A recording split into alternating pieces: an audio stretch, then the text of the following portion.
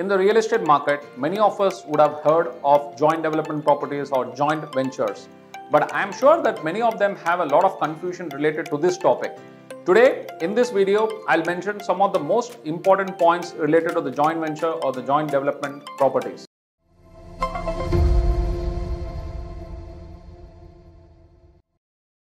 Hello friends, my name is Balaji Badrinath and I welcome you to my channel today. If you are new here, please click the subscribe now button and tap the bell icon so that I can notify you whenever I post my new videos. So what is joint venture? A joint venture is a business that is formed when two businesses join forces and use their diverse skill sets to achieve a shared commercial goal. So what is joint venture property development? A joint venture is a temporary but formalized cooperation of builders, finance companies and developers who contract with each other for a specific development project such as a housing estate, generally by forming a temporary subsidiary business. So joint venture is a common word used in many businesses, which is an agreement between any two bodies, whereas joint development agreement is a term only specific to real estate development. A joint development agreement, on the other hand, does not involve any business sharing. Instead, it is defined as making a contribution to a company. The real estate project could be in the form of an industrial township, a commercial complex, a residential township, or a group housing society, among other things. A real estate project often takes several years to design and complete. The paradigm of joint development arrangement has arisen as a common model for real estate development, in which a landowner and a developer pool their resources and efforts. In a typical joint development agreement, the landowner provides his land and enters into a contract with the developer to develop and build a real estate project at the developer's expense. As a result, the landowner contributes land while the developer bears the expenses of the development and the building. Depending on the terms and conditions agreed upon, the landowner may receive compensation in the form of a flat sum payment and a percentage of the sales revenue or a specified proportion of the project's constructed area. In this way, the landowners and the developers' resources and efforts are combined to produce the most productive result possible. The cost of land in a real estate project accounts for a significant portion of the entire project cost. In such an arrangement, the developer is relieved of the need to spend on land acquisition at the outset, allowing him to focus on project development with limited resources in a more efficient manner. On the other side, a landowner who may lack the necessary skills and expertise to build the project receives a higher price for his land than he would have received if he sold it outright. As a result, the joint venture development utilizes the resources from both sources and produces the outcome. In fact, it can be said that the joint development arrangement is a commercial arrangement of convenience. So what are the different types of joint development agreement? Different types of cooperative development arrangements have evolved over time as the real estate business has grown. The rise in land prices has also aided the emergence of cooperative development agreements for the development of real estate. Various types of cooperative development agreements that are seen in practice includes the following. The owner of an old house may be tempted to modernize the property by adding more floor space, including a basement and a stilt area, which may have been permitted by the regulatory authorities. In this situation, the owner gives the house to the developer for construction and then the floors are built and shared by both parties. In some cases, the developer may also provide monetary compensation and an alternative residence for the owner to live in during the construction time. This type of structure is mostly observed in the Tier 1 cities. The creation of large real estate projects such as the residential or commercial complexes necessitates a significant investment. The developer may not be able to invest in the acquisition of the land for the project's development. As a result, cooperative development agreements have evolved for the development of significant real estate projects.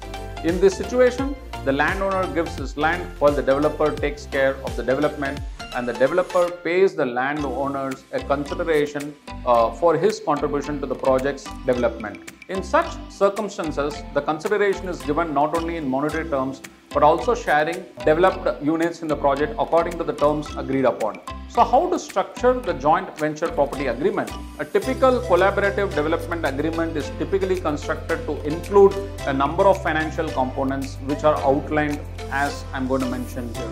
Contribution. The pooling of respective resources by the landowners and the real estate developer is known as a joint development arrangement, which can be shown as Mr. A owns a piece of property that might be converted into a residential or a commercial real estate project, but he lacks the necessary knowledge and expertise in the project development and marketing.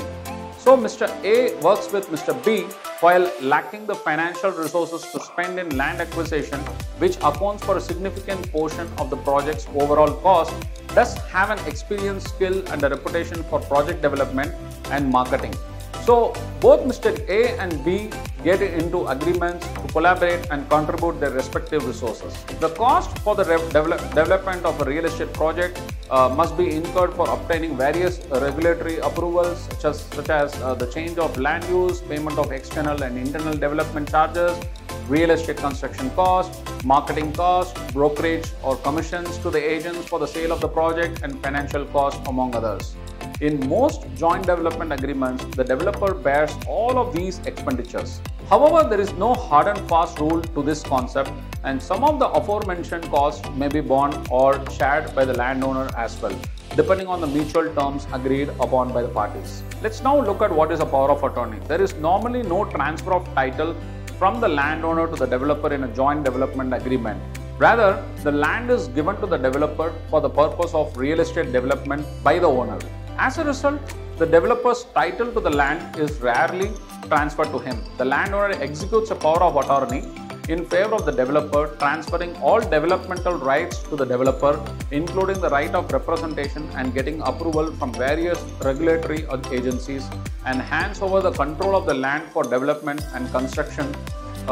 For this purpose, the power of attorney is executed. Furthermore, the landowner executes a power of attorney in favor of the developer or his nominee for the marketing and sale of the project's developed units. The developer gets the right to transfer the ownership, title deed and the developed unit, including the undivided portion of the land attached to the developed unit, without acquiring the title of the land transferred in its name by a way of execution of the conveyance deed, which is unique situation in a joint development agreements. According to the section 53A of the Transfer of Property Act 1882, the developer owns the land in most of the cases. Now let's talk about marketing. The developer is usually granted rights by a landowner to sell the project and collect the sale money from the buyers. The developer finances the project and pays the landowner the consideration by pre-launching it, entering into agreements with buyers for the constructed units in the project, and obtaining an advance and subsequent construction-linked payment from the customers. In some situations, the parties may agree to keep the sale proceeds in a joint account, which they will share in the agreed upon ratio. Now, while coming to the handing over of the project, the landowner grants the developer a right in the nature of license to enter the plot of land for the purpose of development in a joint development agreement. So the essence of the joint development agreement is the transfer of land ownership for the purpose of performing a project, construction and development. Furthermore, in most situations, the property is supplied not only for the development of the project, but also for other purposes such as selling the project's developed units to customers and transferring the ownership rights of the developed units to the customers.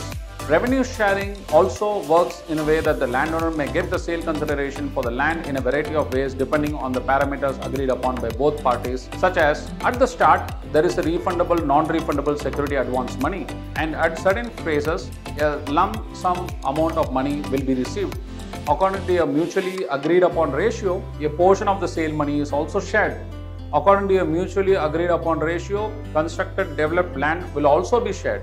Let's talk about the termination of an agreement. There may be several stipulations agreed upon by the parties regarding the project's fate and the payment, repayment of further consideration or compensation in the event of a breakdown or termination of the agreement. Well, now this is just a brief info regarding the joint venture development of properties. If you are planning to develop any property in a joint venture, it is always advisable to take expert advice. Hope you enjoyed this session when it comes to the joint development arrangement.